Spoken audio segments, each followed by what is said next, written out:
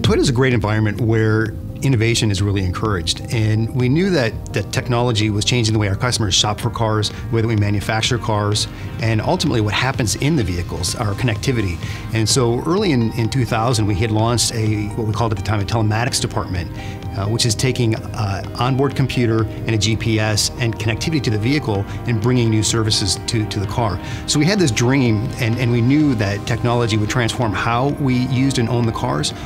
And now with cloud technology, we really can enable that dream and realize this vision that we had in the past about how cool it really could be once you're in the car. Toyota Connected is a global startup company at Toyota where we're going to be capturing all of the data coming out of our vehicles and other data sets to create new and exciting services for our customers. So if you want to have this amazing experience where we take your data and turn it into something meaningful for you, you can opt in and we'll do that for you. If you don't want us to do that, you can opt out or actually not even opt in, and that won't happen for you. We also know that the first time we betray a customer's trust, they're never going to buy another car from us again. So we hold that very dear to the trust of the customer to never break that trust. But the cool thing about the future and the cloud is that we can deliver new capabilities. Just like you're getting new apps to your mobile device today, we can send you new capabilities to your car tomorrow.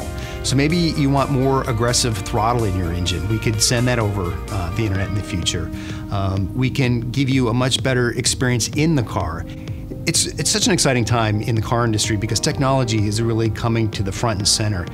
But I don't think that we at Toyota Connected worry just about the technology. It really is about humanizing the experience in the car and taking what we say the tyranny of technology and pushing that aside and giving you what you want when you want.